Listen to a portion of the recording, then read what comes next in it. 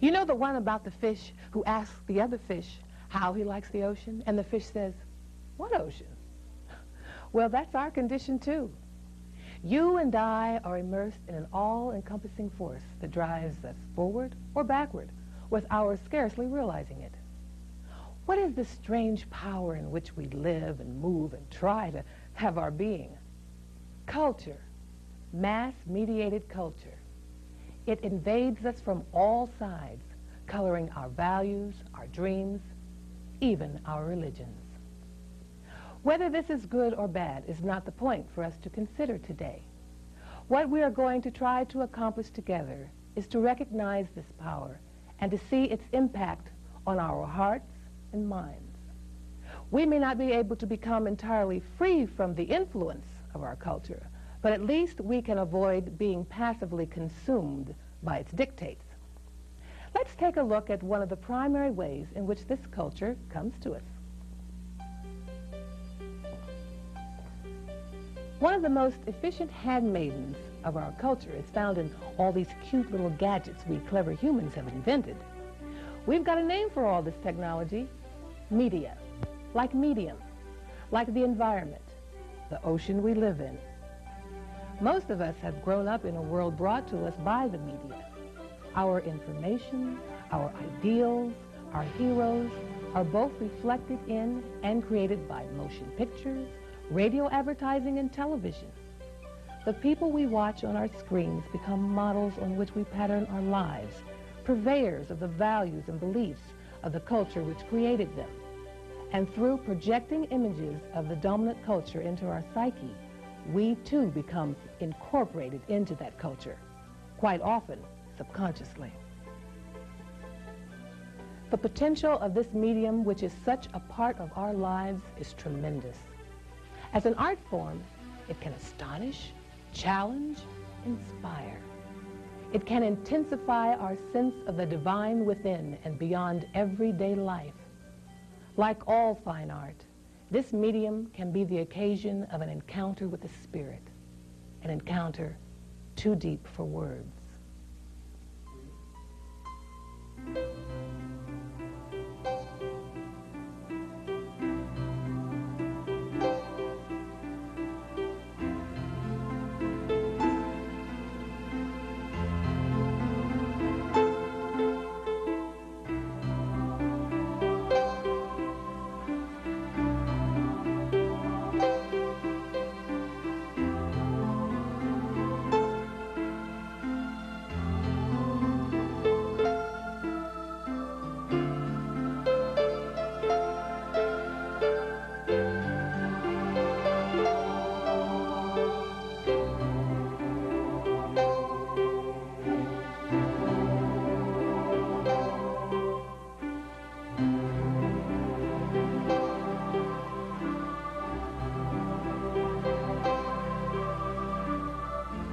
Our sense of being a global community, our understanding of other cultures, our compassion for brothers and sisters suffering in other lands is also a part of our experience of the media.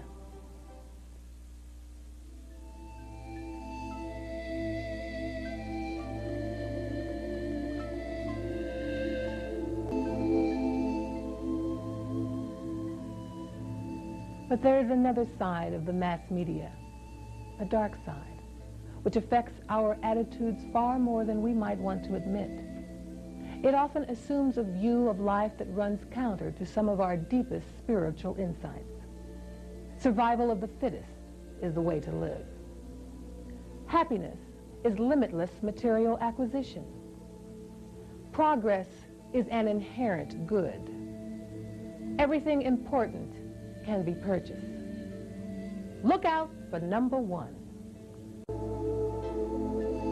Our culture is better than any other. None of our values and beliefs are immune from the influence of the media. Many of the films and videos that flood the marketplace have from first to last been developed into a series of gimmicks to manipulate audience response.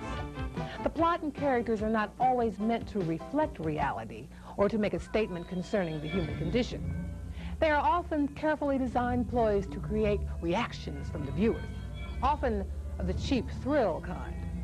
The producer's goal sometimes reduces the ingredients of the show to their lowest common denominator. And as is the case for many such products which are fabricated to generate the maximum amount of financial return, the ingredients are sometimes dangerous to the consumer's health, dangerous to the formation of attitudes, dangerous to the concepts we have of manhood, womanhood, God.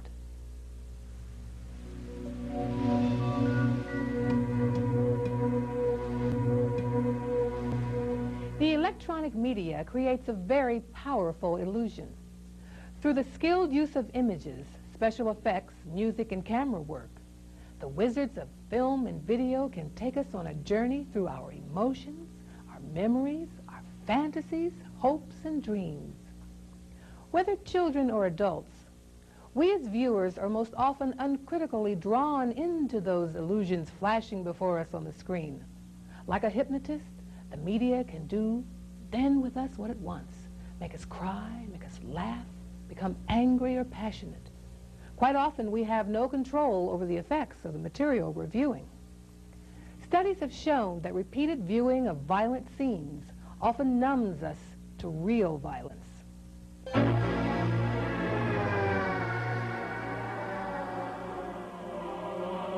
How is it that electronic images have such power over us? How is it that passive viewing can become unconscious brainwashing? What is this power of image?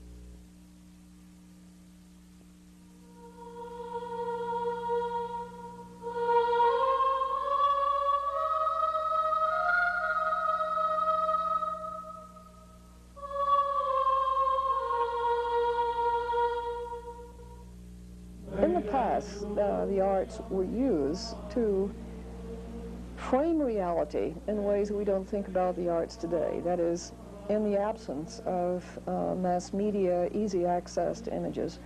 Images were fairly rare.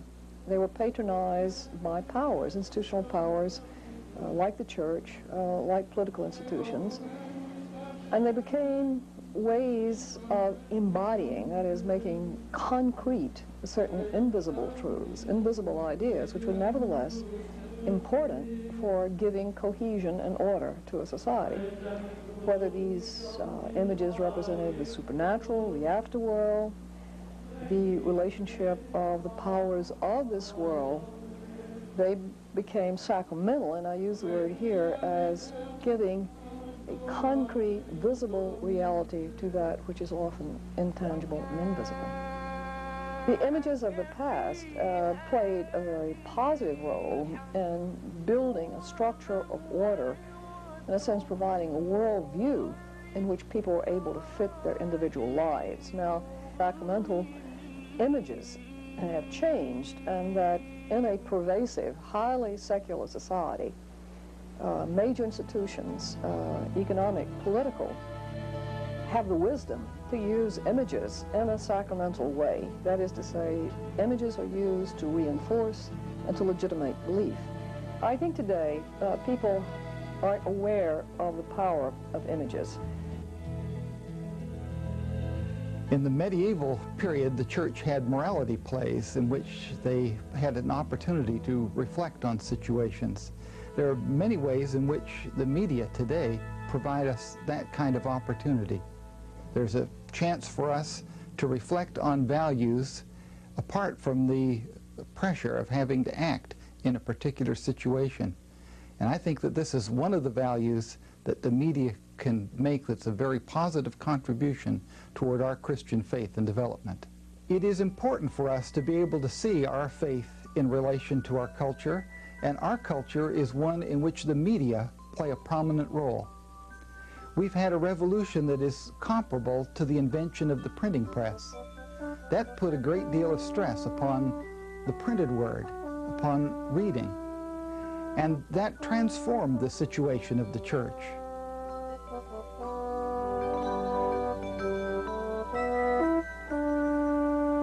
What the church did was to involve itself in education, to help people to be good readers, able to interpret that which they read. And in our day and age in which the media are mushrooming, we have so many ways of delivery. We have satellites, we have video cassettes, we have laser video discs, we have cable systems. Our world is one which abounds with images, and much of the communication in advertising and politics is communication in which images play a prominent role. If we are to be witnesses to our faith in this world, we have to be able to express our faith in terms of those powerful images that are all around us. They are things which shape our attitudes and our feelings. And if we are not aware of them, we are completely at their mercy. If we understand what is going on in the media, we then have the opportunity to participate, to share, to dialogue with it. We're all aware of the power of words, but there is a profound difference with the power of images. When we think about images, we don't always know precisely their meaning, for they speak the language of intuition and feeling. Image encompasses symbol and myth in its impact upon us. It reaches into the shadows of our dreams, into those unknown inner spaces which psychologists have called the collective unconscious. Out of that intuitive side of our mind rise images which are symbolic representations of our deepest emotions and aspirations. Television is a melting pot of these subterranean forces which govern our inner lives, and they define our values for us. We must understand that our values, our concepts of right and wrong depend upon invisible concepts which have been embedded in the flickering forms dancing in our living rooms. In the process, a strange phenomena has occurred. Films and television have given us a secular mythology which parallels our religious mythology. This means that we can sometimes venerate as sacred truths ideas which are devoid of spiritual value. Ideas like being number one, excelling in competition, might makes right,